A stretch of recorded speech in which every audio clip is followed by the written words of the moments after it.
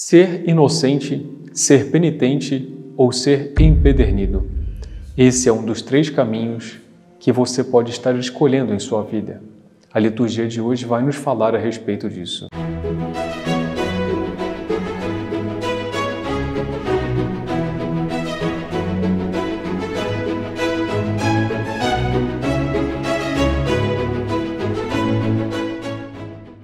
No Evangelho da liturgia de hoje, 3 personagens estão em destaque: São Pedro, Judas Iscariotes e São João Evangelista.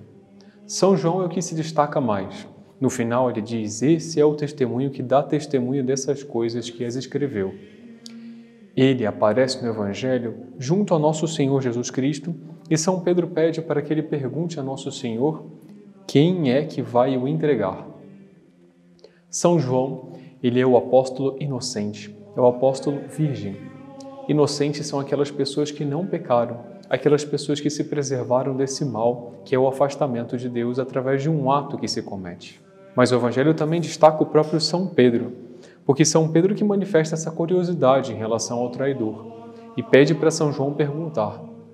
São Pedro é um apóstolo penitente.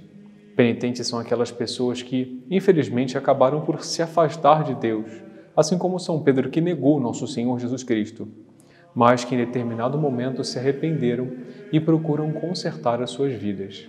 Mas o Evangelho também fala a respeito de Judas.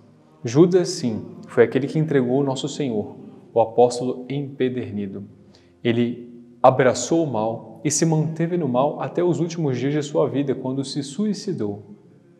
A liturgia, portanto, no dia de hoje, nos apresenta 3 caminhos: o caminho dos inocentes, o caminho dos penitentes e o caminho dos empedernidos. Não nos iludamos achando que esses caminhos foram escolhidos pelos apóstolos por esses 3 ou podem ser escolhidos por quaisquer outros de uma maneira repentina.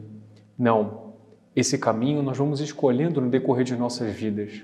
Uma pessoa, para ser inocente, tem que ter escolhido viver de acordo com Deus e tem que renovar essa escolha constantemente. Renovar a escolha de afastar-se constantemente do pecado, tem que lutar para manter-se inocente. O mesmo em relação ao penitente. Para a pessoa também manter-se no propósito de reparar os pecados que ela cometeu, manter-se no propósito de viver de acordo com os desígnios de Deus, apesar de uma vez ou algumas vezes ter se transviado, também tem que fazer muito esforço. E o empedernido não fica empedernido de uma hora para outra.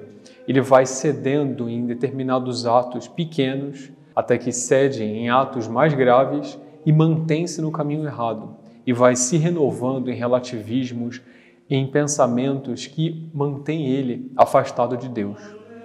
A liturgia de hoje, portanto, nos convida a refletirmos a respeito disso, a respeito do caminho que nós estamos trilhando.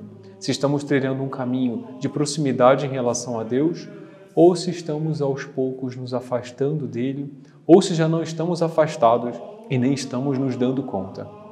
Peçamos a nosso Senhor, peçamos por intercessão de São Pedro e São João a graça de escolhermos o caminho certo. Se a providência nos permitiu a inocência, que nos mantenhamos na inocência. Se a providência nos deu graças para o arrependimento, para o perdão, que nos mantenhamos no caminho da penitência.